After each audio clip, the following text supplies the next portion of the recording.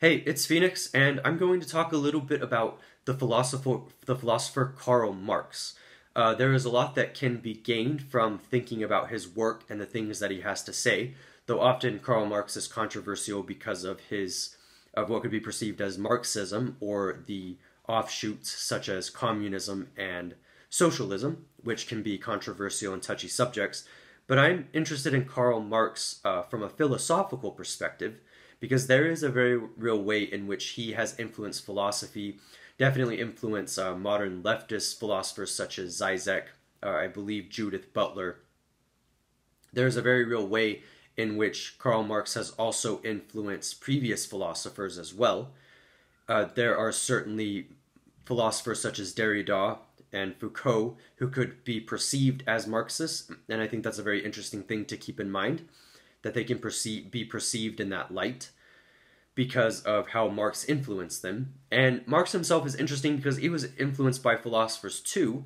He was influenced by Hegel, and it's really interesting to think about how the dialectic kind of goes through time and kind of changes through time and takes on different meanings. And I think that's very interesting. I think that Marx is controversial politically, but I'm not sure that his ideas are very well understood. As much as I appreciate Jordan Peterson, Peterson tends to be definitely very critical of Marxist ideology, but I would say it is a misunderstanding. He perceives it because of the failures of communism, and definitely thinking of the writer of the Gulag Archipelago, where Alexander is talking about the corruption of communism and just the waste, decay, destruction, evil that was happening and how so many people suffered. And I do think that all of these points are valid. But the reason why I think Marxism is important, at least from a philosophical perspective, is because of the range of possibilities with which he argues. I'm reading Capital right now, Volume 2, oddly enough, because I've read parts of Volume 1, and it takes a lot of concentration to get into, a lot of effort, but I enjoy that because he's talking about a lot of interesting things, and he really understands, from my perspective, how the economy works when thinking about how money works. So he offers a lot of interesting theories about what money is, what capital is, what power even is in certain capacities. And certainly that is a very powerful thing to talk about.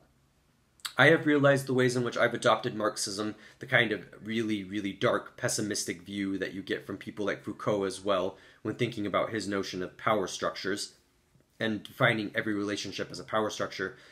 I think that is an extreme, but I think there is a real way in which the pessimism makes sense. I think that money does corrupt, or at least money does have very specific outcomes, because, especially if it's unregulated, and I think that that is important to keep in mind. I don't think that it is wrong or incorrect to say that capitalism as a system may be the best system we have, but there are definitely some injustices, and we have to take that into account. Marx is interesting because even though he was definitely revolutionary and he wasn't limiting himself with what he said philosophically, there's a real way in which he understood that capitalism is actually very useful. And I think he perceived capitalism as even being a superior system than any other economic system.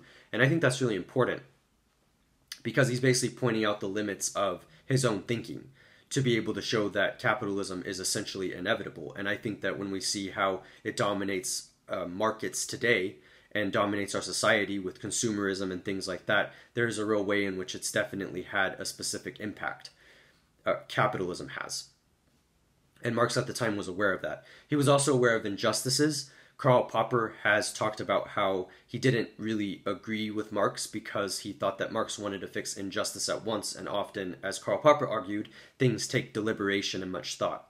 But there is a real way in which I think that Karl Marx was right to say that there are injustices and we should seek to try to alleviate them. But as for what that means, I think that's a complicated answer, though I would offer very briefly that I think it's important we try. I don't think the answer is overhauling an entire economic system.